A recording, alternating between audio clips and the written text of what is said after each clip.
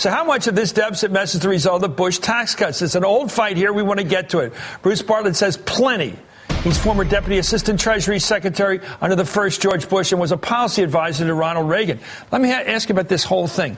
Bottom line, let's look at the numbers right now. We got a chart coming up. This chart shows the Bush tax cuts were responsible for increasing the debt of the United States by about $3 trillion over the last decade. Now, we have about a $14 trillion debt right now. Half of it came out since the turn of the century, since Bush came into office, and almost more than 40% of that's from taxes, from tax cuts. That's right. When Bush took office, we had a debt of about $6 trillion, and the projections from the CBO were that we were going to run a $6 trillion surplus. So by this point, if we had done nothing, we would have paid off the debt. But we added to that about $3 trillion of tax cuts. We lost about $3 trillion of revenue because of the slower economy. And then we added about $6 trillion of spending, largely due to 2 unfunded wars and a Medicare drug benefit and a lot of other things. And so instead of paying off the debt, we ended up with about a $12 trillion debt at the end of the administration. Well, these people, some of them clowns, not all of them, running around saying Barack Obama is a socialist. Barack Obama drove up the national debt to $14 trillion. Then they dance around in a circle about that and congratulate each other. That's not true. No, I think the dirty secret is actually that Obama's a moderate conservative, and if I were a liberal Democrat, I'd be pretty upset. Well, the point is, it gets back to the numbers. A $14 trillion debt, half of it's from Bush, and almost half of that is from the tax cut. Another portion is from the prescription drug bill. And the whole rest of that really is from a lousy economy under Bush and these 2 wars he came up with. Well, that's right. The Republicans keep saying that tax cuts are the key to prosperity. Well, the 2000s is evidence that that's not true. And also, we raised taxes in 1982. They said it would be a recession. We raised taxes again in 1993. They said it would be a recession. We had booming economies in the 1980s and 90s. I think if we went back to the taxes we had in the 80s and 90s, we'd be a lot better off. What is the argument against the kind of tax policy? Well, let's just say it again.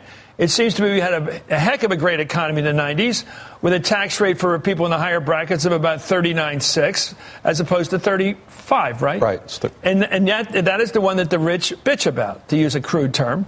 And yet that didn't hurt the economy, and it helped balance the budget.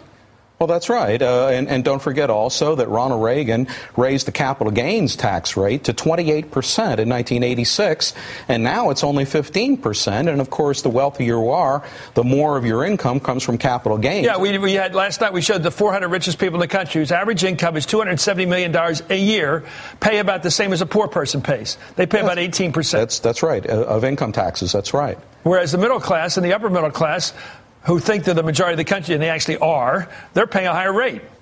That's right. I don't think there's any question that we would have positive economic effects if we went back to the Clinton-era tax rates. Why don't economists say this that you're just saying? How come I need to drag you on the show? Well, you read your column, but the fact is, just a simple math, to reiterate, we have a $14 trillion debt right now. Half it came from the Bush era. Almost half of that came from the tax cuts Bush pushed through in a partisan way. And the rest came from his prescription drug bill, which wasn't funded, and with the terrible economy and the 2 wars that he promulgated. Well, that's simple math there. That's right. But in the Republican playbook, of course, the deficit is never caused by tax cuts. Wars. Or wars. As you know, they go around saying the Bush tax cuts did not lose any revenue. A number of prominent officials, Mitch McConnell included, have said this, and it's just mathematically ridiculous. And if a Republican gets behind a social program like prescription drugs, it's not socialism.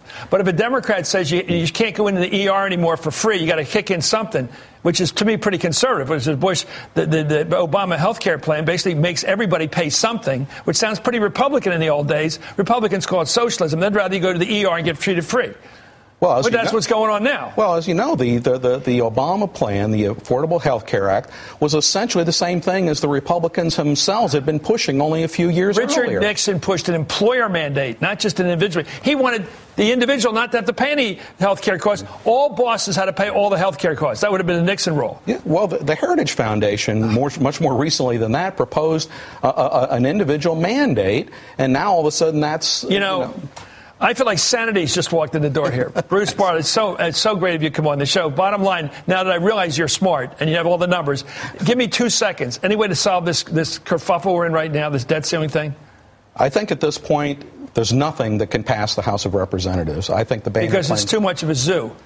Yeah, I think a good chunk of the Republican caucus is either stupid, crazy, ignorant, or craven cowards that were desperately afraid of the Tea Party people, and rightly so. I love it. Thank you. I can't add to that, Bruce Bartlett. But you use tougher words than I usually use. I just say a zoo.